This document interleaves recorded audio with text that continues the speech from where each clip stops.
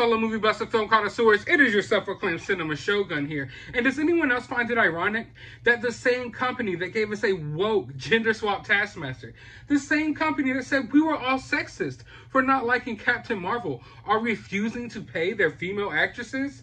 That is right. Just as I reported earlier on, Scarlett Johansson is currently suing Disney and Marvel for not paying up. Basically, she is suing them for releasing Black Widow on Disney Plus, and it resulted in her not getting a lot of the bonuses that she was supposed to get in her contract.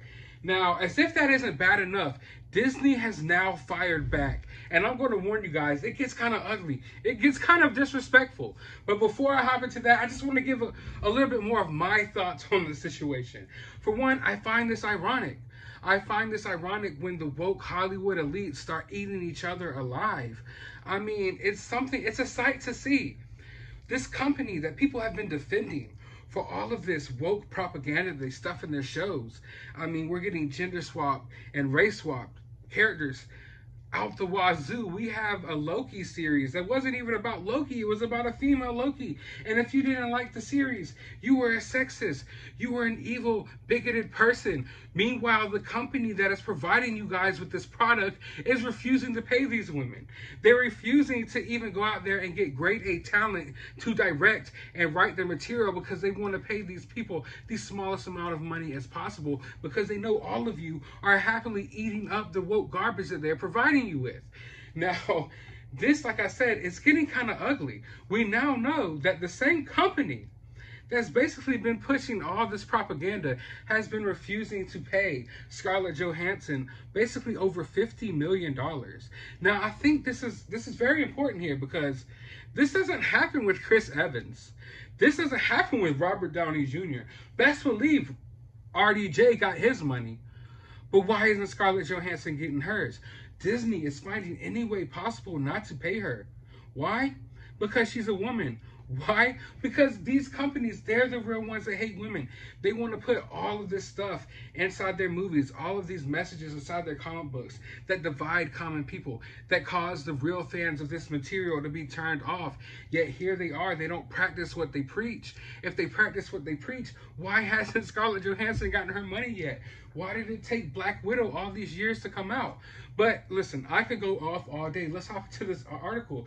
Let's see what Disney's reply was. Now, this comes to us from Variety. Disney fires back at Scarlett Johansson, calls Black Widow lawsuit sad and distressing. The Walt Disney Company clapped back at Black Widow star Scarlett Johansson, slamming the actress's breach of contract lawsuit for showing callous disregard for the horrific and prolonged global effects of the beer bud 19 pandemic. Whew! They wasted no time in throwing this woman under the bus. They went right there. They went right for the balls. I mean, of course, we know women don't, well, I can't say women don't have balls. We all know there is a significant amount of you out there that do believe women can have balls and men can get pregnant. So let's not take it there. But they went straight for the jugular here. They went straight for the throat. They said that they're basically saying that Scarlett Johansson has callous disregard for any of the effects of the current scandemic that we're going through.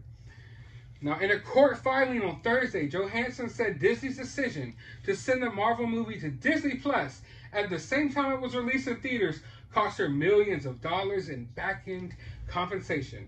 Those bonuses were tied to hitting box office benchmarks that Black Widow likely won't achieve. Disney is countering that it compiled with the terms of Johansson's deal to star in the Avengers spinoff. That it complied with the terms of Johansson's deal to star in the Avengers spinoff. Whew. Now, like I said in my previous video, I think that it's very important to note that I don't blame Disney Plus for the decline in ticket sales for Black Widow.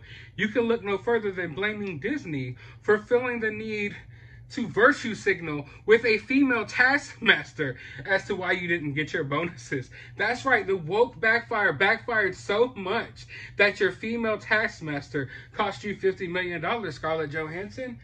But here's what Disney said. This is the moment we've all been waiting for.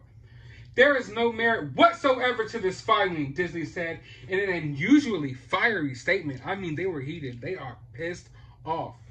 The lawsuit is especially sad and distressing in its callous disregard for the horrific and prolonged global effects of the beer bud epidemic. Because, you can't say certain words on YouTube because YouTube will remove your video. So, yeah. As we're sitting here talking about this, our free speech is being threatened, but that's neither here nor there. Let's worry about the real problems in life, like Scarlett Johansson's $50 million that she is losing out on because she decided to star in a woke SGW freaking movie. Whew. So yes, Disney took it there. They hesitated not in the least bit to go ahead and throw Scarlett Johansson completely under the bus. You would think that if they really cared about women, if they were really as woke as they say they are, they would have paid Scarlett Johansson her money. I want to make it clear here that even though I find this somewhat entertaining and somewhat amusing, that they need to pay Scarlett Johansson. I mean, legally, if she signed the contract and she's supposed to get this money, you're not supposed to release this on the streaming service. So legally, y'all should pay her money. Also, morally, y'all should pay her money. But I do find it funny that the company that constantly preaches to us and drives all these narratives down our throat while we're just trying to read some fucking comic books is now getting sued over not paying women. Like, how evil and hateful can a company get that they ruin your movies and ruin your comic books by pushing so much propaganda in them, by preaching to you? They act like you hate women. Meanwhile, we're sitting here, we love women superheroes. But every movie and every comic book we read is basically preaching to us that we hate women, that we're all racist, that we're all hateful people. Meanwhile, these companies are the hateful ones. They create the divides that they put within their comic books and their movies. They put all these messages in there to divide us. And meanwhile, they don't practice what they preach because they won't fucking pay Scarlett Johansson. So there, case closed. I have nothing else to say on this topic.